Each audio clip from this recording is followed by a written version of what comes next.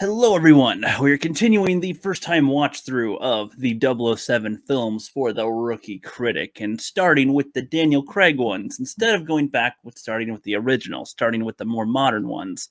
And I've already watched Casino Royale, and I thought that one was pretty decent. I liked it. It was all right.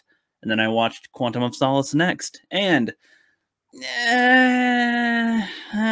a weird one because I think that the film accomplishes most of its things in a good way. Like, it's a decent film for the most part, but I don't know, like the way that fight scenes were shot, the way that the camera was moving around, and a lot of the stuff was fine. I guess the plot seemed kind of weak-ish. There's just a lot of stuff just kind of going around in it. I really wanted it to end a lot sooner. It felt more, I guess, cliche to me. I guess I've seen more of this type of trope where it seems like, they're kind of against him a little bit. There's a point where he gets his cards canceled and they're sort of looking for him and they want him to come in real quick, and you don't know if there's secrets being revealed about the organization that he works for, and it's kind of a little iffy there ish. But there's some things in this that I thought were fine.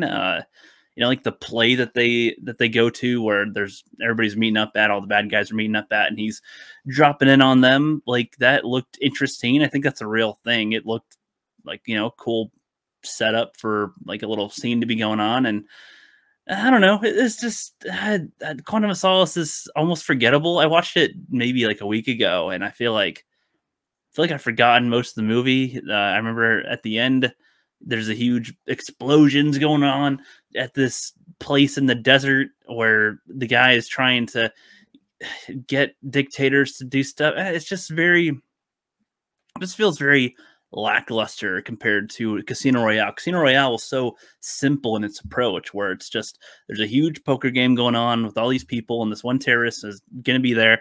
And so he's good at cards. And so 007 goes there, and he goes there, and that's where most of the movie takes place in that one. This one was a little bit more over the place a bit. It just seemed like it was trying to, oh, what's going to happen next here? But then there's this big action scene, and like, again, it was done fine. A lot of it was fine. I just don't even really care to almost talk about it. It's just, this is probably the most forgettable one. So by this point, I'll let you know too. So by this point, I have seen the full Daniel Craig James Bond films. I just haven't recorded their videos like after I saw them. So that took a little bit, and I'm trying to even remember the events of Quantum of Solace, and not much is sticking out to me from what I remember. The other films had a lot more sticking out from them. This one was kind of okay. I would say it's fine. I'm trying to even remember the Bond. I'm trying to remember the girl that's in it, and I'm blanking entirely on who was even in it. And there was the one chick that gets oiled and like nasty. Yeah, that was there. That kind of sucks. But it was such a weird pace where characters are in the film and then they're gone for most of it. And I'm just like, they reference them again, and I'm like, oh, that person? Oh yeah, they were in. Oh yeah, huh? Oh, that's who that was. It took me a while to even realize that was the one chick that he met earlier that was helping him out, that was killed later by the guy. And it's just I don't know. This one just lackluster compared to the rest. I heard that other people felt that way too about this film, that it wasn't really that good. It was probably one of the worst of the Craig Bond ones. He's done 5, and this is definitely the lowest one, I would say.